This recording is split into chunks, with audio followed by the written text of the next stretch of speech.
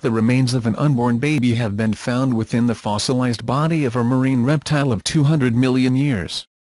The 3.5-meter-thick ichthyosaur lived at the time of the first dinosaurs during the early Jurassic period. Scientists found that the incomplete embryo was less than 7 centimeters long and consisted of preserved vertebrae, a forearm, ribs and some other bones. There was evidence that the fetus was still developing in the womb when it died.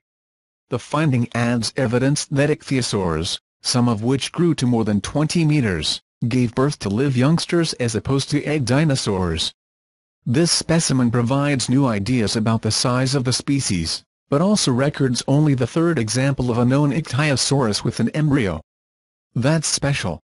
The creature, called Ichthyosaurus somersetensis, was discovered on the coast of Somerset during the 1990s, but ended up in the collections of the State Museum of Lower Saxony in Hanover, Germany. The new study also showed that a tail of another ichthyosaur had been added to the skeleton to make it appear more complete and visually appealing for visualization. The specimen was the largest of the Ichthyosaurus family in history,